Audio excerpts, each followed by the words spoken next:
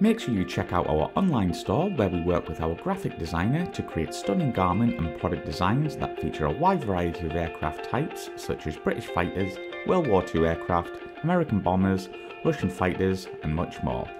You can pick your favourite designs and personalise any items within our Redbubble store that range from clothing right the way through to stationery.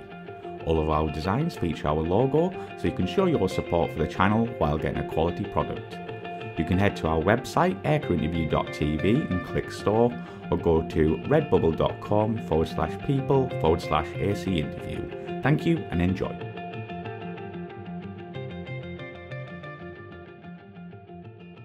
Yeah, so your first squadron was the Aardvarks, wasn't it? And you also flew cap missions in Desert Storm. Can you tell us about this? Yeah, that was interesting. You know, we were right in the middle of workups when the war started, and I remember having the CAG, which is the Air Wing Commander. He had the big meeting, and they accelerated our IDTT, which is the Interdeployment Training. It's been so long since I've been out of the Navy training cycle, and so. What it was is, I remember he says, "Hey, we're accelerated. We're going to cruise. Stand by. Get ready. Get everything taken care of because we're probably going to be out there between, because they didn't know how the war was going to go." And they said, "We're going to be replacing the Nimitz battle group." So of course we're going through our workups, all the training, and watching the war. How's it going? Well.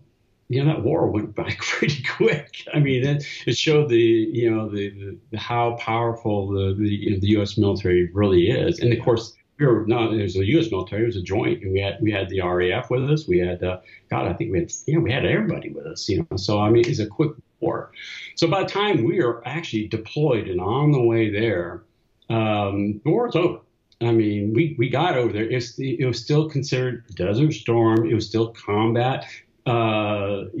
Considered combat, although it was like, no one's shooting at you. I ain't combat to me, but we still had to have it. There was still a requirement that they wanted 24/7 combat air patrol over Kuwait. And the rule was nothing was to fly, nothing. And we had, I think the call sign for the controller, again, it was international. So we didn't know who would be controlling us. But I think I remember the call sign was, we always we'd check in, it was Bulldog, and we'd always check in with Bulldog. But we'd be launched out in sections, and there'd be a pair of us flying over Kuwait. And by this time, all of Kuwait's on fire.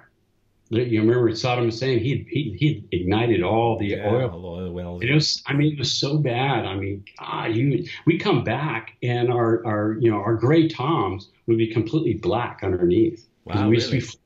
We used to flying over, watching, and I got some great shots, pictures of the stuff at night. It was incredible. You had a night mission because you didn't know when you'd be launched to go on that mission, and there were long missions. There were like 7-hour missions. And you'd refuel, and you didn't know when you're going to come back, because what had to happen was you actually had to be relieved on station. So we just sit there and we'd just be capping for hours and hours. Next thing you know, we'd be running. So we come up and say, "Hey, Bulldog, we need to get some fuel," and they say, hey, and they send a tanker out to us. And then we're thinking, okay, are we getting relieved? And no, nothing. They say, get back on station. So we just refuel, get back on station, refuel, get back. And so that's why sometimes we're like 7-hour missions. But then what happened was, I'll never forget this one time, because we were kind of getting bored with this thing, because the war's over. No one's flying. All we're seeing is a burning Kuwait, and we're just boring holes in the sky. And again, you never knew who was going to relieve you. It was going to be your sister squadron, or it was going to be Eagles out of Riyadh. So what ended up happening one time was it's been a long day, long mission, and they said, we're the Varks. They go, Vark 101, your relief is just getting close to the tanker. And so, but remember, we're relief on station, so we have to have them check in before we can leave. But he's just giving us heads up. They're out of Riyadh, and Eagles are going to be replacing you. Well, so at this point, we started easing on over to to where the carrier was. We're still on station. It's like getting closer.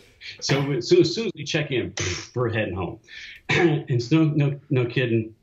As soon as and we had already topped off, so we're heading that way, and then all of a sudden Bulldog comes up and says, "We got a bogey," and it was a launch. And we're like, wow. and then that's so funny because that's when the fangs and the claws come out, and now you have two toms with fangs out, and then the hornet the claws out, and next thing you know, they're like, boom! I guarantee you, they're an afterburner, and we're an afterburner, and we're like competing for the intercept and stuff, and we both get there, and sure enough, you know what it was? It was a UN.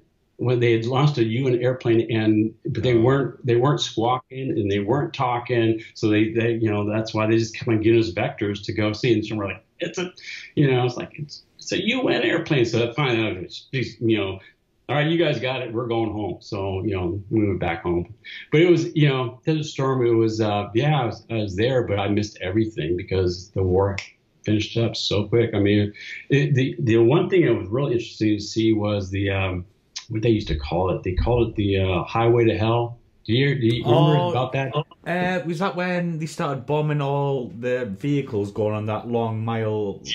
And people apparently could smell it. Yeah, because it was all still there. And so we'd always fly over the Highway to Hell. And man, I'll tell you what, that was an incredible view, incredible picture to see there. So the guys did some good work there in eliminating the threat. So I remember that. But I'm going to bore you with a question here, Mark, because okay, so what did you do? So you said 7-hour cabs. Were you always alert, or did you just be like, did you see the football last week, or anything like that, or were you always?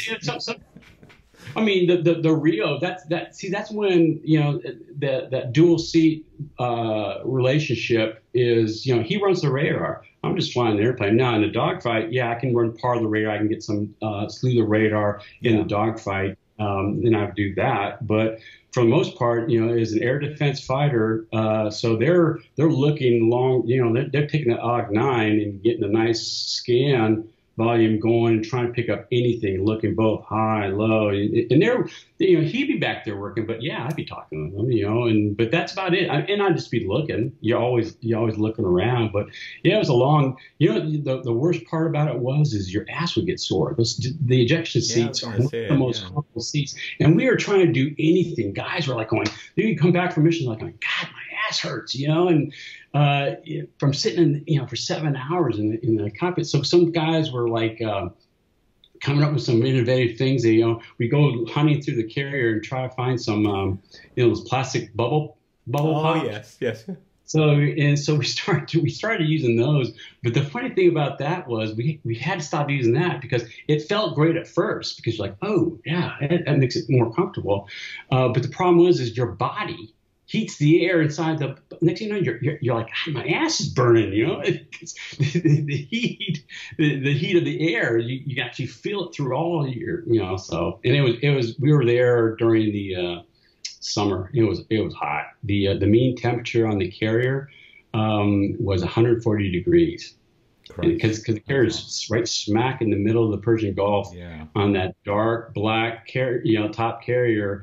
All the the steam from the catapults, all the engines operating, all those poor guys, the maintenance personnel, the controllers, the guys that were taxiing us on the flight deck. I don't know how they did it because we were dying in the airplane. I mean, even at full AC, just like we were wearing the desert cami flight suits, the brown, light brown, but it turned in like dark. It almost looked like you're wearing a black suit because of course you'd fill it with. I mean, you could really almost just rinse it out, and we always had to have just tons of water because you'd just be leaving your body. It's not glamorous for an F-14 pilot, is it?